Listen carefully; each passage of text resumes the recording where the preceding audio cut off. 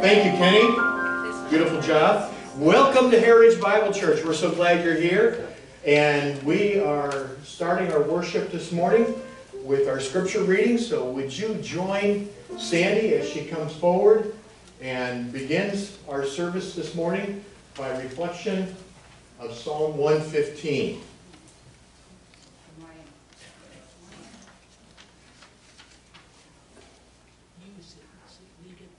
Not to us, Lord, not to us, but to your name be the glory, because of your love and faithfulness. Why do the nations say,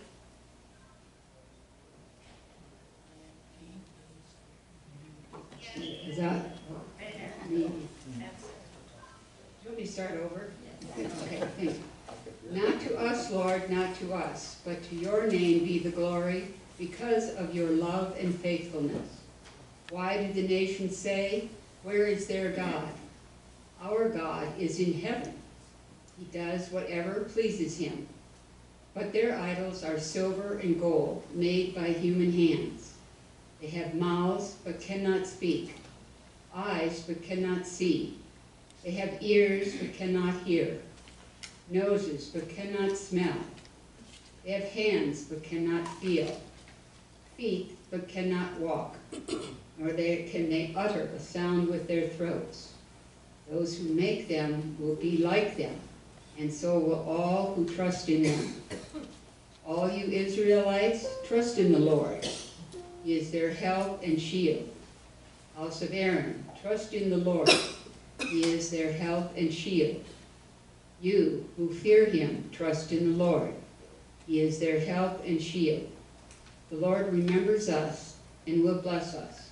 He will bless his people Israel. He will bless the house of Aaron. He will bless those who fear the Lord, small and great alike. May the Lord cause you to flourish, both you and your children. May you be blessed by the Lord, the maker of heaven and earth. The highest heavens belong to the Lord, but the earth he has given to mankind. It is not the dead who praise the Lord, those who go down to the place of silence. It is we who extol the Lord, both now and forevermore. Praise the Lord. Let's join together this great song of the church. Ready? Holy, holy, holy, Lord God Almighty. Early in the morning our songs shall rise to thee. Holy, holy, holy, merciful and mighty, God in three persons, blessed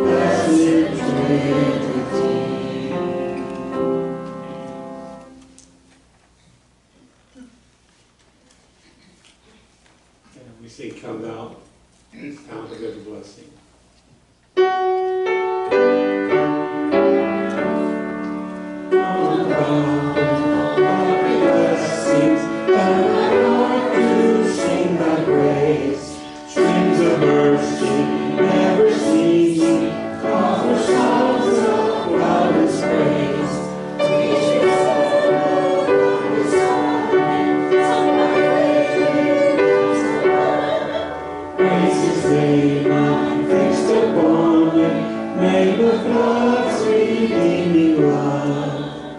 Hitherto thy love has blessed me, thou hast brought me to this place, and I know thy hand will save me, safely hold thy loving grace. Jesus sought me when a stranger, he to rescue me from danger, bought me with his precious blood. Oh, to grace I pray the debtor, daily I consent to be. Let thy goodness like a fetter bind my wandering heart to thee. Prone to wander, Lord, I'm feeling, prone to lead, Lord, I run. Here's my heart, oh, take and seal it for thy courts above. Well, welcome to Heritage Bible Church. This is our vision. We're trying to lead ordinary people to become incredible, extraordinary sages. How about that for a word? Sages. By following Jesus Christ our Lord. And today we just want to open up with a word of prayer, and we'll continue our worship with our offering and doxology. Father God, we come before you with great thanksgiving in our hearts. Lord, as we sing, holy, holy, holy, Lord, we understand that you are separate from us, that you are completely perfect. There is no shifting shadow with you. Your character is pure. We're thankful, Lord, that we know that. And when the world around us is shifting sand, we have an anchor of our soul in you. We pray that this worship service, that you are blessed, that our hearts and minds would be focused on the person of Jesus Christ. We'd be open to whatever you have for us, and may our hearts continue to worship you. We pray in the name of Jesus. Our ushers come forward. And while they're coming forward, let's join together in a prayer that unites us all. Our Father, who art in heaven, hallowed be thy name. Thy kingdom come, thy will be done, on earth as it is in heaven. Give us this day our daily bread, and forgive us our trespasses, as we forgive those who trespass against us. And lead us not into temptation, but deliver us from evil. For thine is the kingdom, the power, and the glory forever. Amen.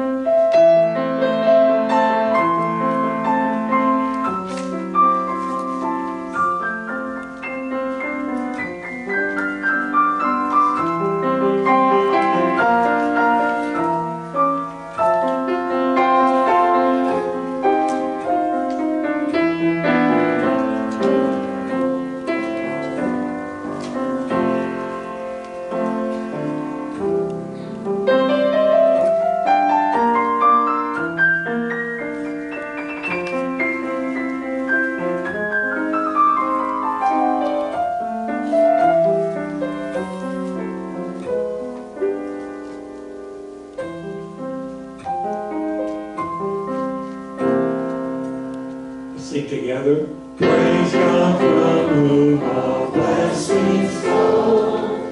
Praise Him, all creatures here below. Praise Him above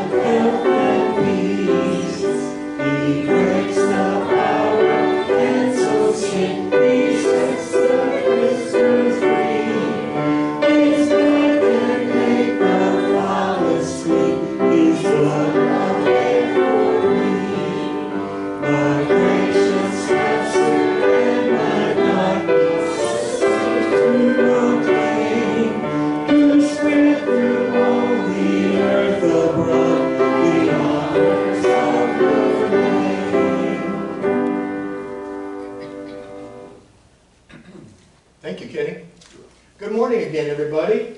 Good morning. Great to see your smiling face.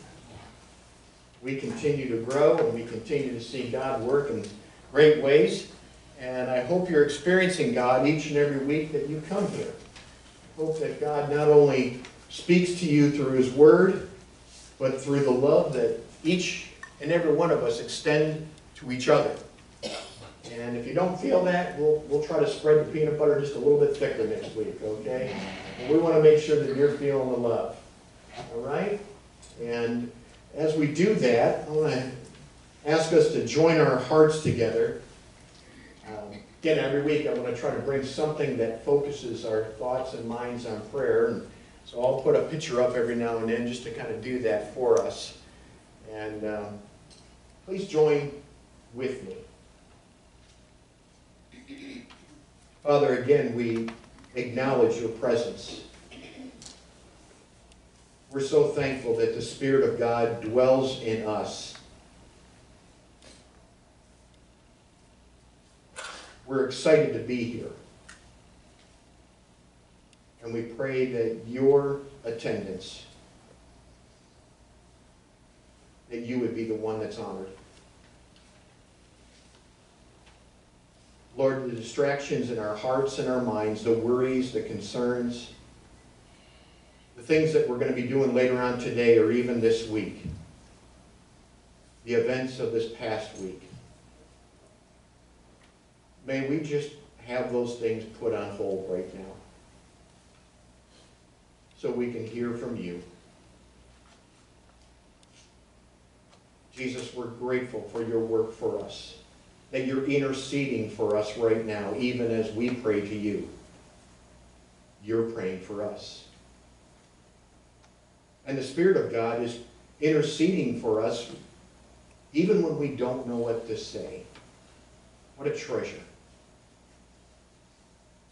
So, Lord, whatever the Spirit of God is praying for each and every one of us,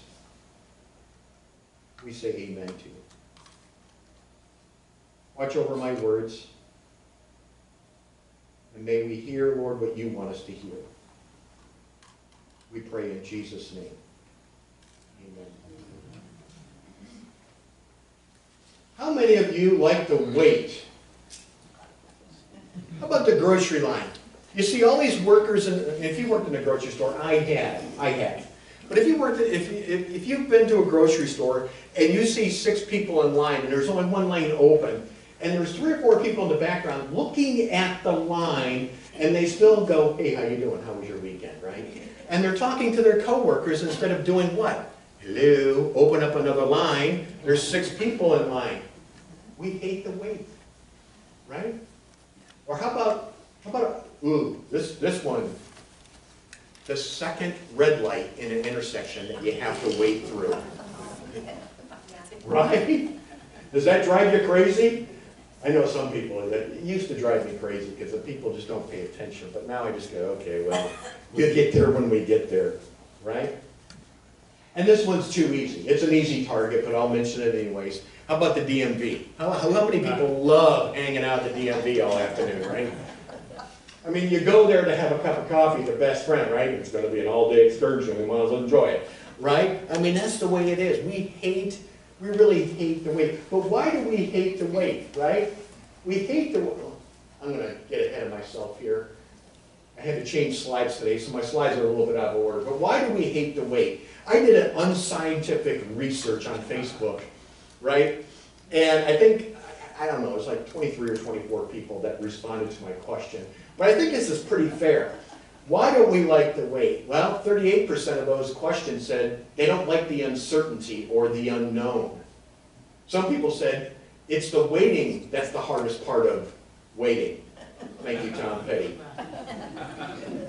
19% said it was the anticipation or anxiety. Well, I don't know what's going to happen. I'm anxious about that. I'm anticipating it. And there was actually that should be 10%, not 9. Those last 2 ones. They said, well, you know, I'm resisting the urge to do it myself. When you're waiting on people and you have that urge, maybe I'll just go ahead and do it myself because I know they'll do it wrong, or I'll have to go back around and do it all over again. Or another person said, I'm thinking, as I'm waiting for something, I'm thinking about all the other things I could be doing. You know, that's when you create your grocery list at the DMV, right? And then another 10% said lack of control, or trusting that God is in control. Well, let's back up here and see what happened, because we got a news alert. Every week we bring us up to date with Abraham. And so this is one of those news flashes that come up when you're watching the news, right? And so after Genesis 15 is Genesis 16, in case you were wondering. You know, it's a hard one. But Abram and Sarai decide not to wait for God's plan. And God's plan was what? To have a child that would come through them. But if you remember in Genesis 15, it just says, Abraham, you're going to be a father. So, like we do, we try to figure out God's plan, don't we? We think, well, how can this work out? Well, then in walks Hagar, who happens to be Sarah's handmaiden, if you will. And Sarah goes, oh, I'm past childbearing. Of course this is God's plan. And so Sarai encourages Abraham to go, it must be through Hagar. So in these days, I know it sounds weird to us in our 21st century, but in those days, if the lineage could be passed down through that, it was okay for someone to have relations with another woman in the house to create a lineage. And so Abraham and Hagar go on a weekender, and they all of a sudden they have Ishmael. I'm sorry, if that offends you, I'm sorry. I wasn't trying to. But the weird thing about Genesis 16 is after this happens, the house is divided. Sarai and Hagar start doing this.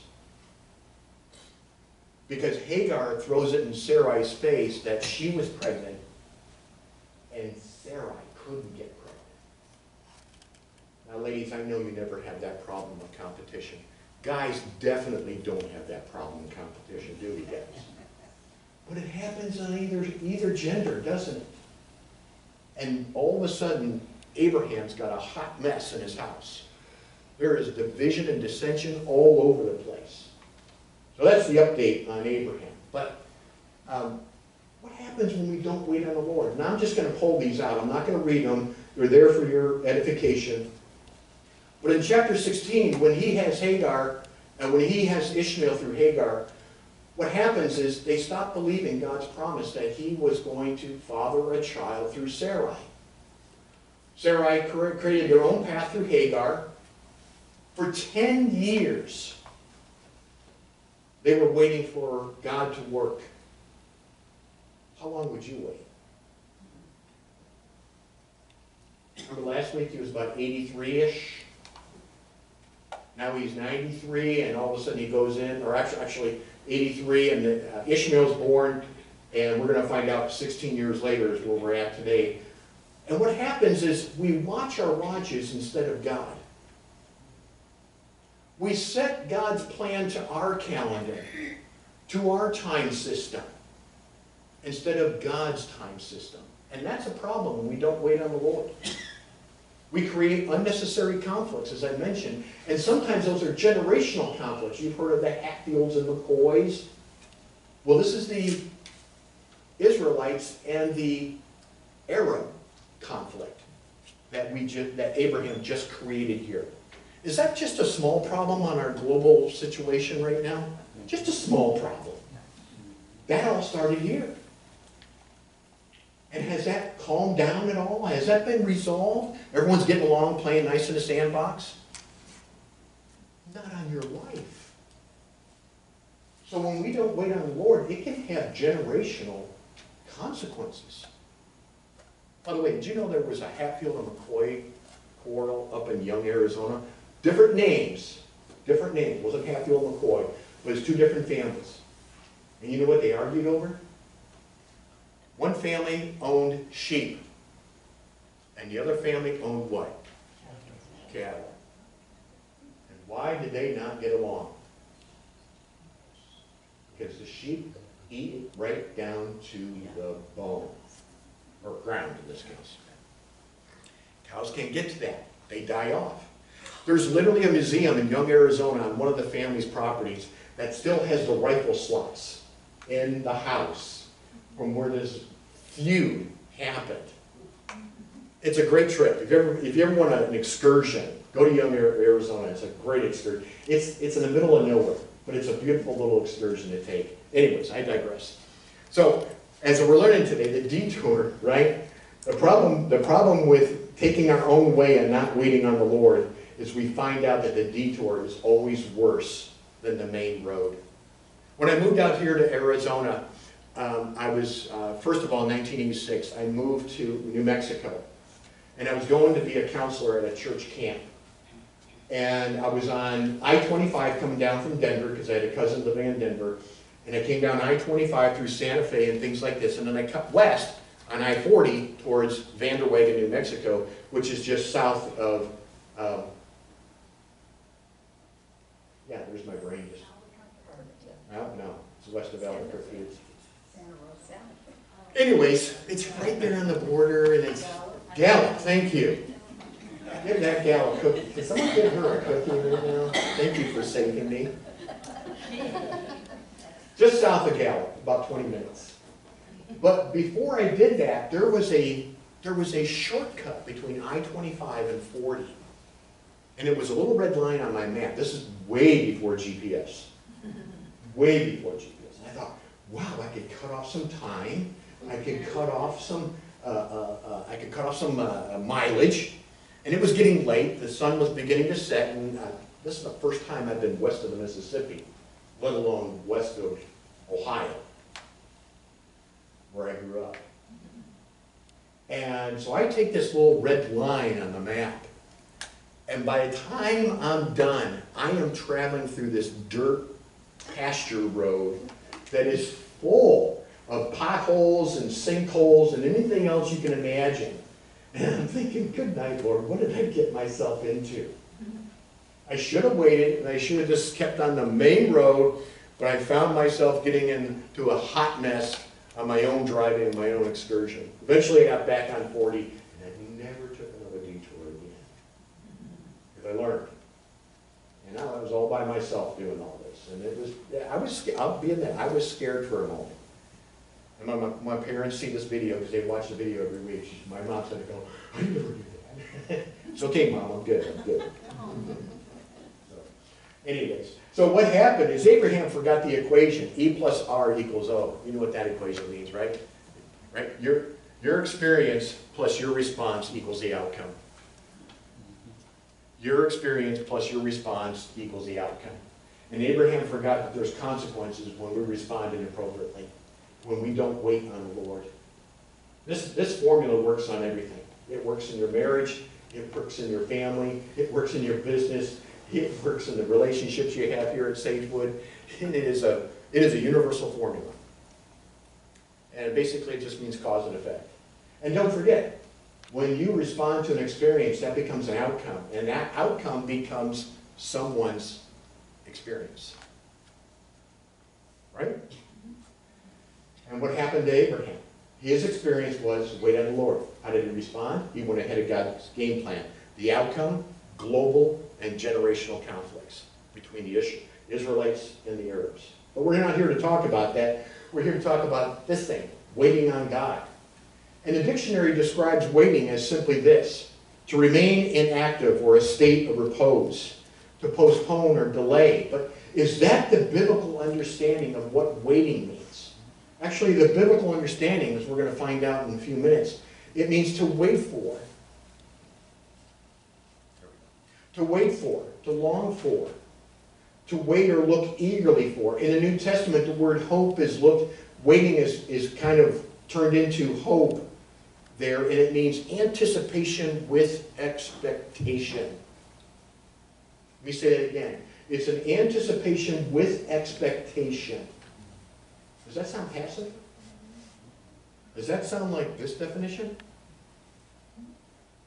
So when we see words in our Bible, it behooves us to go, yes, look it up in a dictionary, but sometimes we have to go, but is there something more? And that's where a good study Bible comes in, and that's where some other tools can come in, and with the things available on the internet today, it's almost impossible not to understand. But biblical waiting is more of an anticipation. In fact, you see it here in Psalm 40.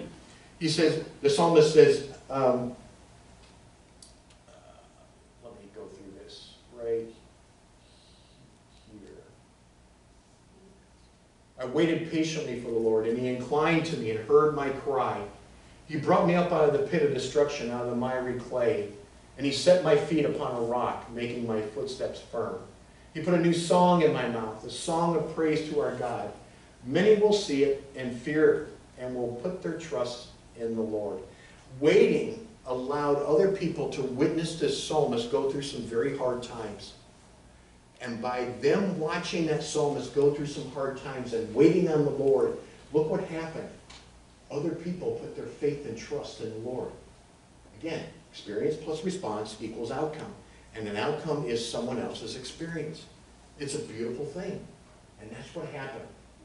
But, getting back to Abraham, how do we wait on God?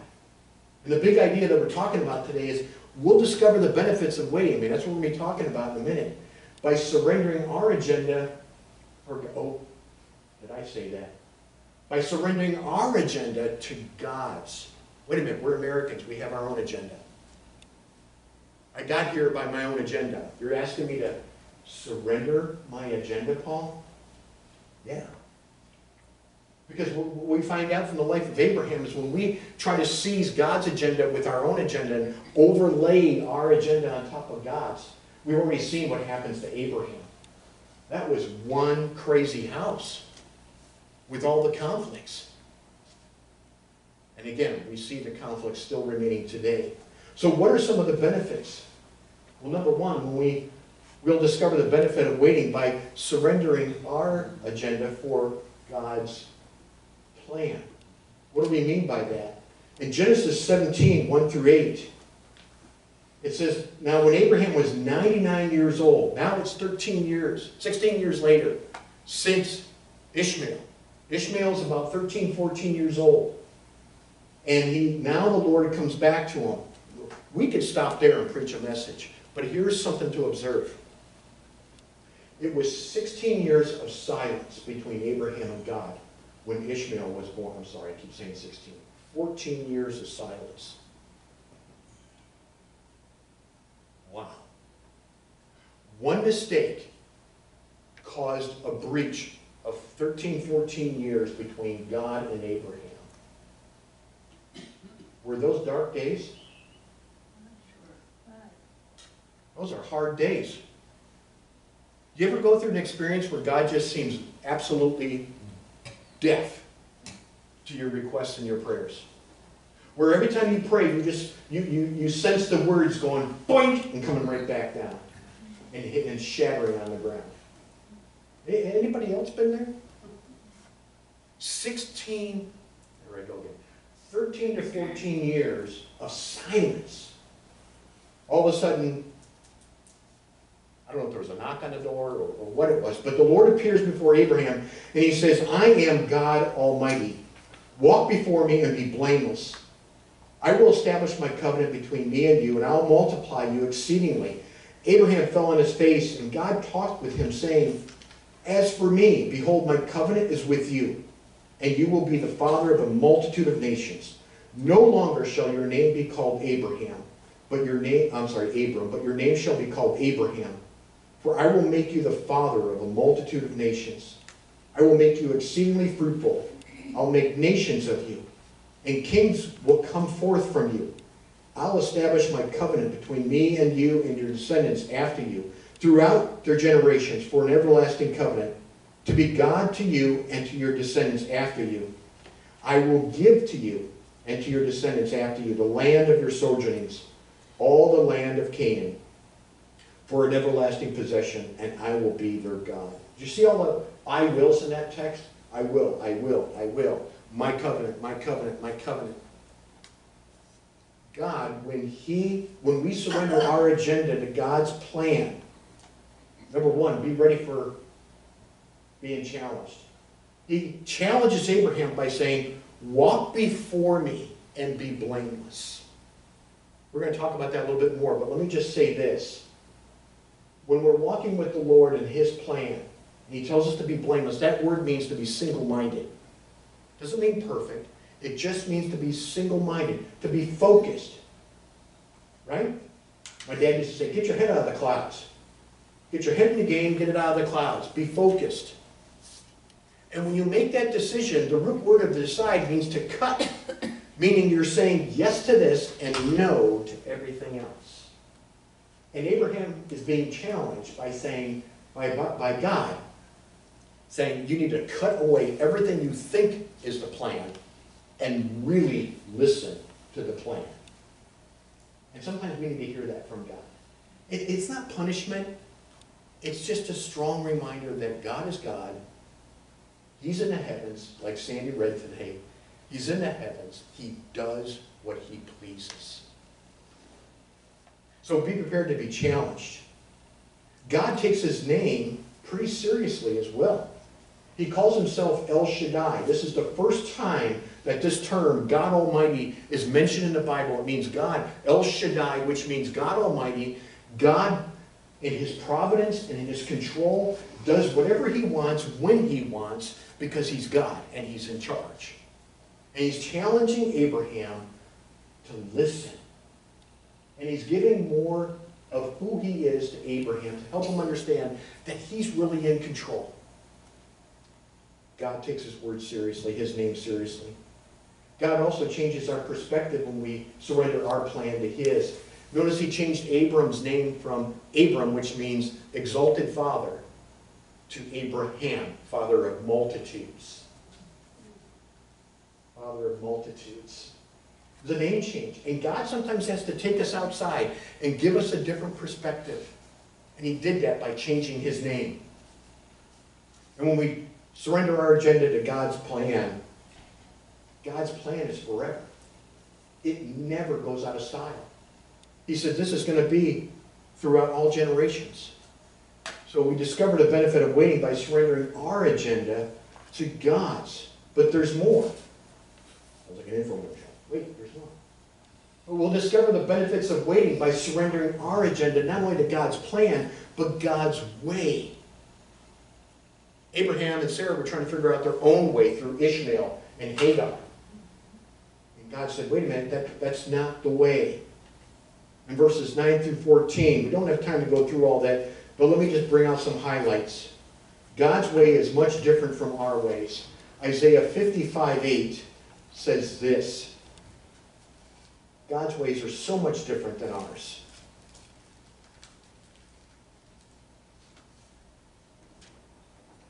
For my thoughts are not your thoughts, nor are your ways my ways, declares the Lord. For as the heavens are higher than the earth, so are my ways higher than your ways, and my thoughts than your thoughts. God's way, God's plan is so much different than ours. Who would have thought that Sarah and Abraham, at the age of 90 and 100, would have conceived a child? It sounded foolish back then when they lived 175, 180 years age. Some of them lived 800, 900 years, Methuselah. It sounded foolish then. How much more does it sound foolish today? But God did it. God provided the plan because He's God Almighty. God is in the heavens. Right, Sandy? He does whatever He pleases. I love it. Isn't that great comfort that God's plan and God's way is going to get done? We just need to hold on and wait with anticipation and expectation. But God's way is not only different from ours. God's way calls us to commitment.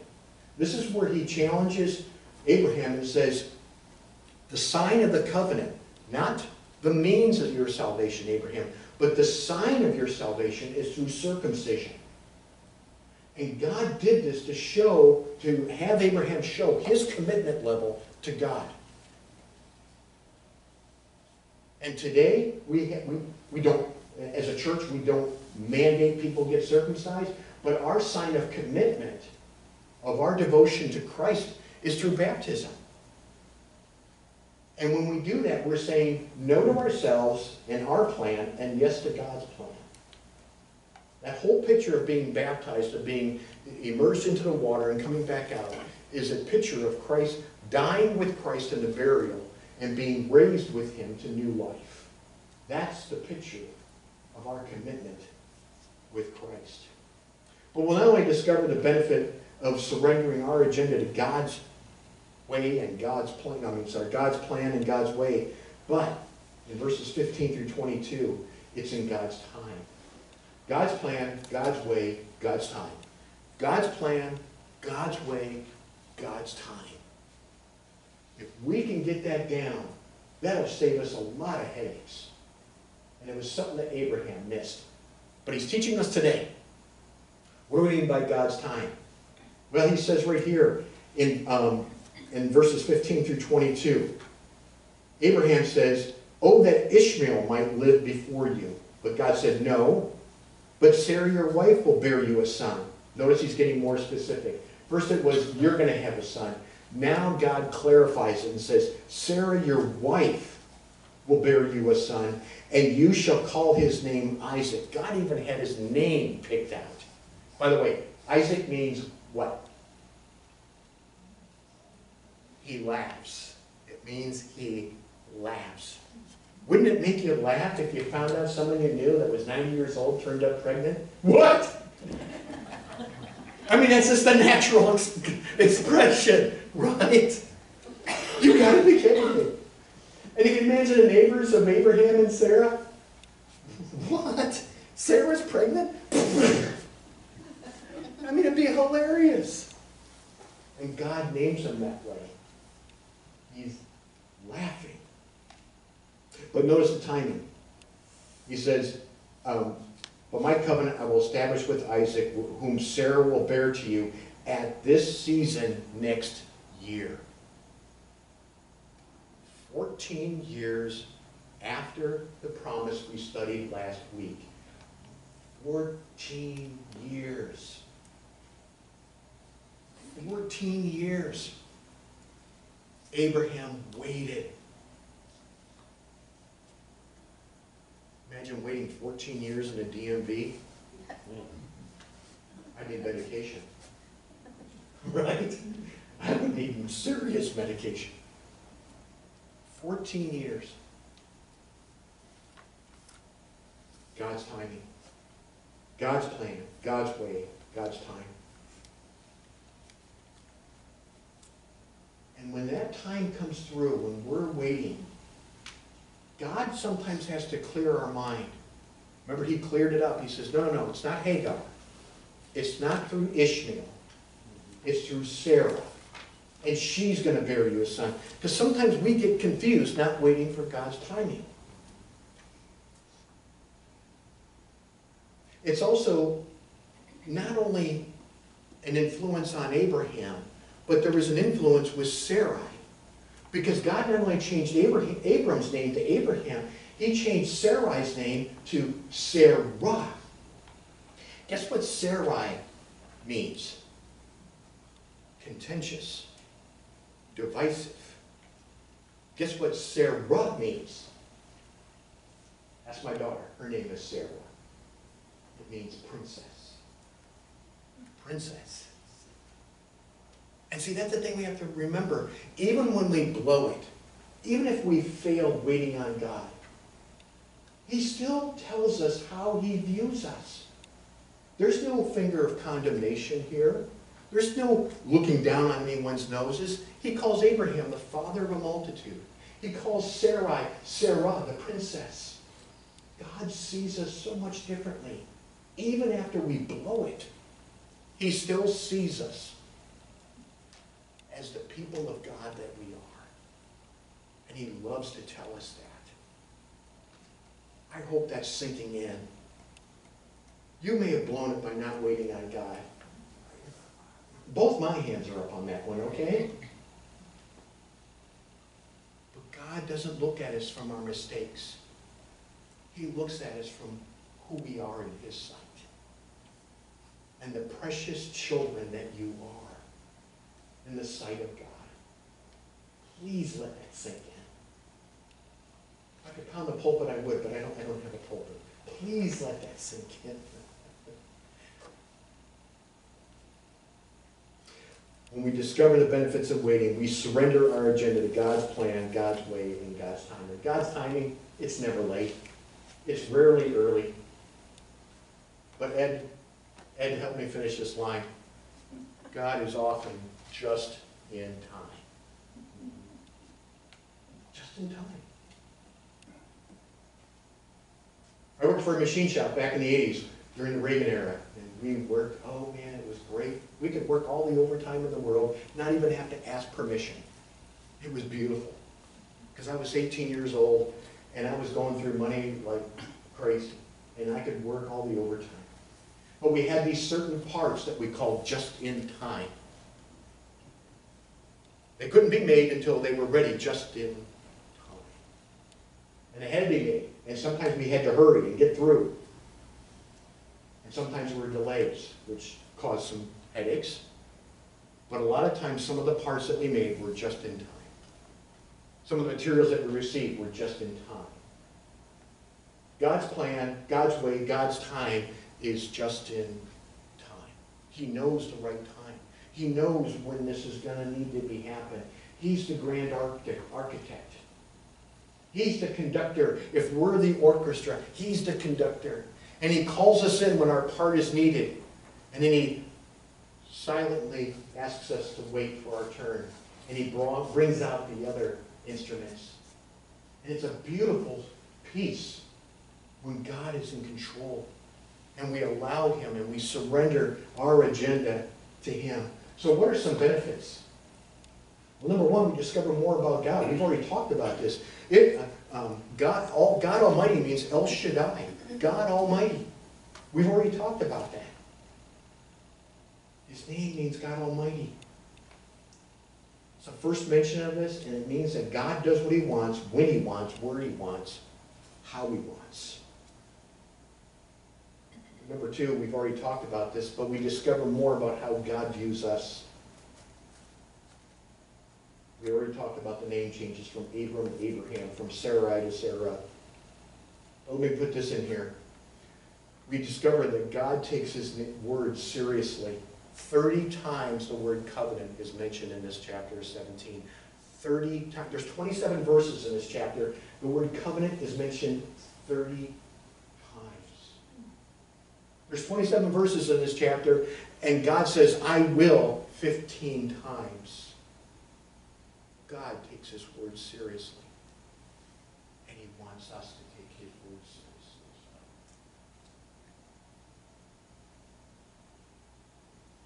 But we also learn what God asks of us in this passage. And that's to be single-minded and committed to his plan, his way, and his time. God's plan, God's way, God's time. God's plan, God's way, God's time. God's plan, God's way, God's time. That's what we learn from this. It's a beautiful picture of what happens. So when we look at waiting, waiting is all about living with a watchful expectation for God's plan, God's way, and God's time. Which means we need to be single-minded about God's agenda. Not veering off the road and going, well, God's kind of tardy. I think I'll do it my own way. Waiting is all about living with watchful expectation.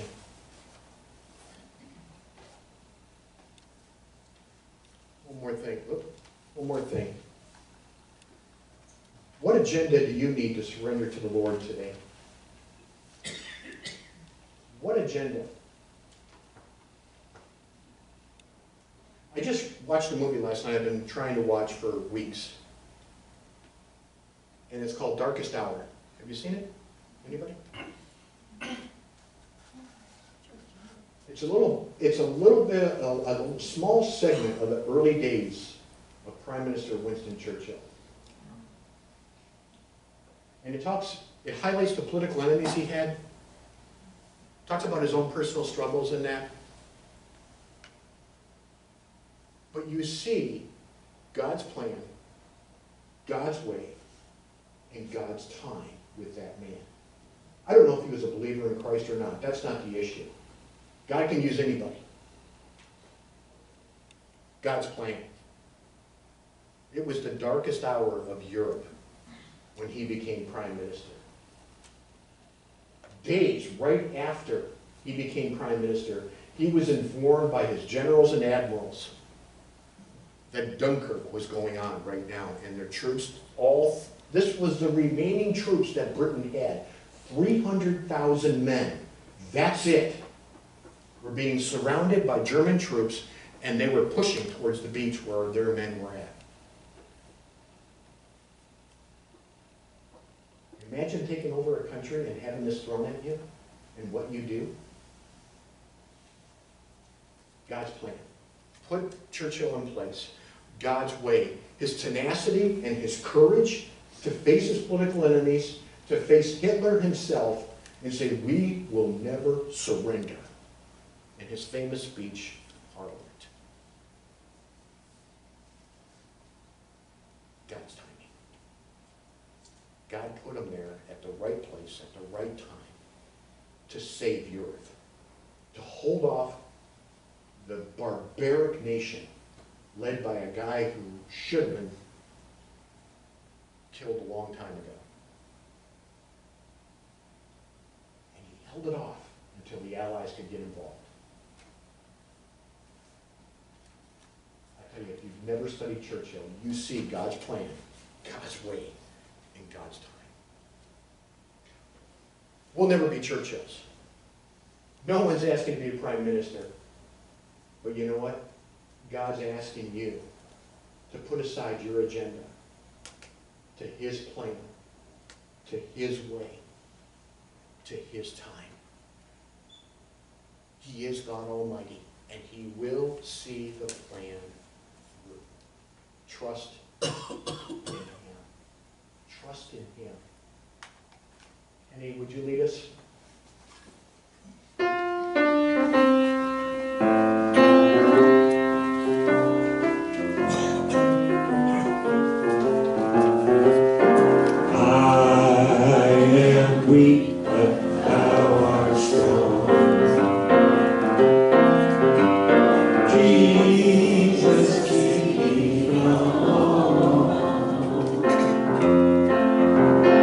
I'll be sad.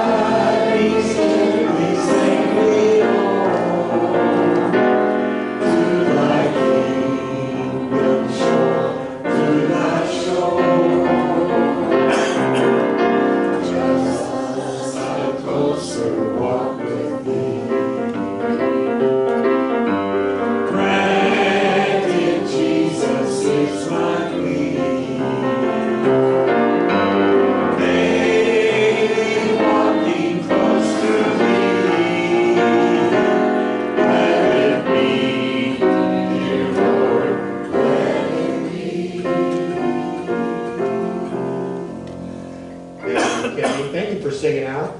It's a great song, isn't it? Appropriate, just a closer walk, Lord.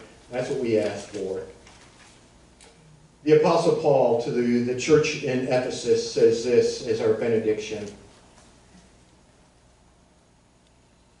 Now to him who is able to do far more abundantly beyond all that we ask or think, according to the power that works within us, to him be the glory in the church and in Christ Jesus to all generations, forever and ever. Amen. God bless you all. Please stick around for some fellowship, and we would love to have you do that. Just a quick family announcement. There's a bulletin announcement in your bulletin about a family meeting next Sunday. Just a quick town hall. We'll meet about 15 minutes after the service is over. Gives us time to have some cookies and whatever else. We'll come back in here, and we have a small outline that's been distributed in your bulletin, and we would love to have your input. If you're not going to be here, you can write a question on the back of that slip of paper and hand it to one of the leaders, or you can email it to one of us as well. Whatever's easier for you. If you want to think about your question, you can think about that. But bring your input. We'd love to hear from you. That's what we look forward to. It's an open town hall meeting. God bless you all. Have a wonderful week. Have a week where you're enjoying God's plan, God's way, God's time.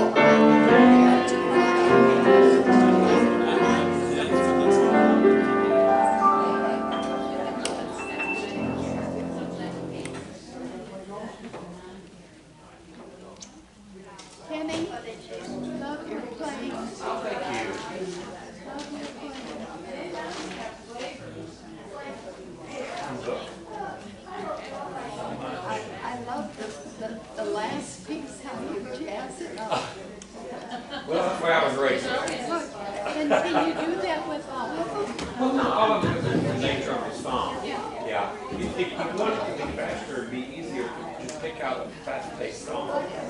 You know, the first one, I mean, just the first one, just make something like that.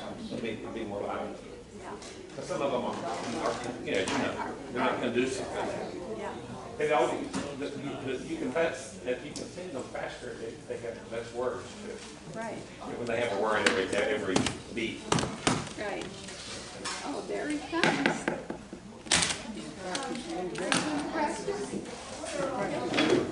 Kelly, hey. I really enjoy your piano. Thank you so much. It's all right.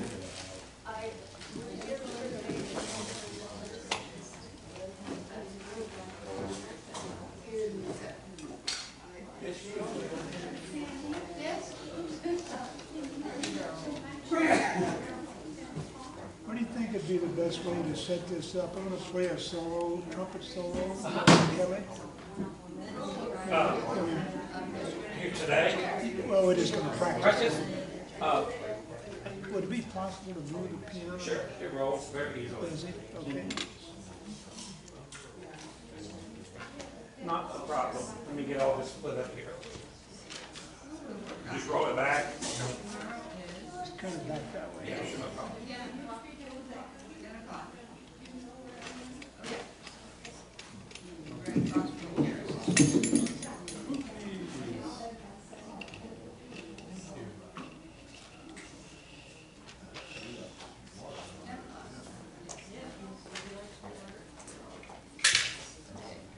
I love that. I've got the joy, joy, Thank you.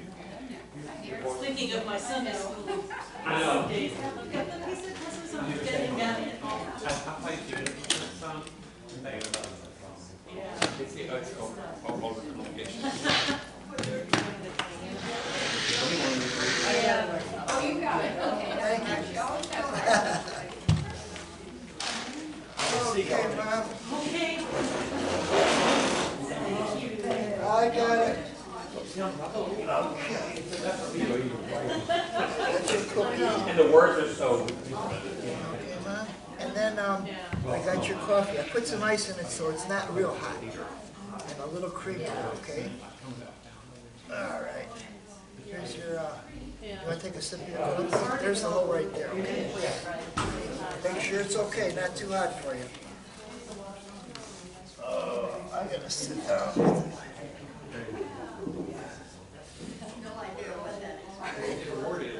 Yeah, we got a half an hour before the grill opens, so we'll just, all right, hold this if you want. You want some of your cookie? We gotta wait a little bit before the grill opens, okay?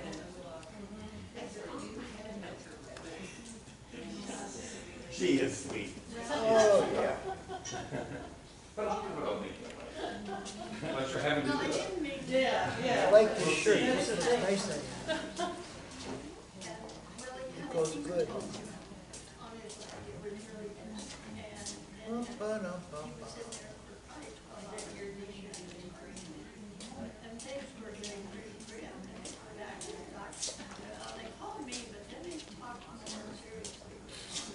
Use this chair here.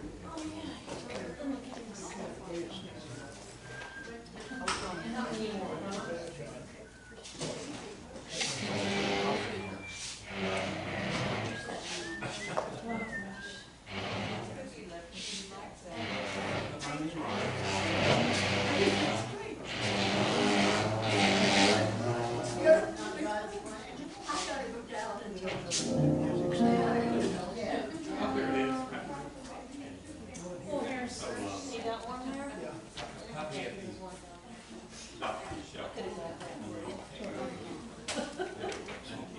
We'll see you guys. Pastor Paul, excellent. Hey, today. Kenny, Thank you. God bless you. Thanks a lot. Thanks for leading us.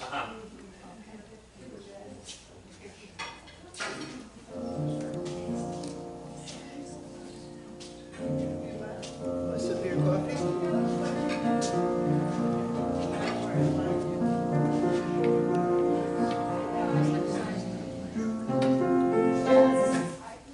Do you play soccer in the beginning? It says.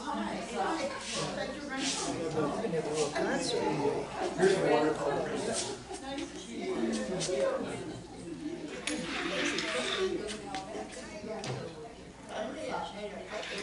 amazing? The way this is written for me is there's a lot of ledger lines. You know, like where my eye, you know, I have to have my brain remember what page that is.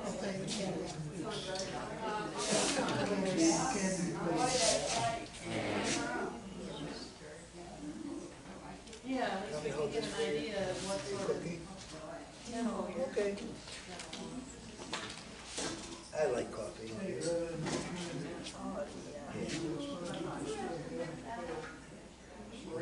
Oh, sorry. Yeah, he's in playing trouble.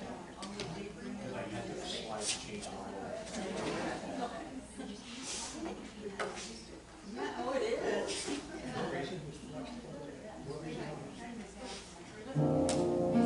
When you see the bottom coming up, just slow down. So that glance over your shoulder. Thank you. There's no reason.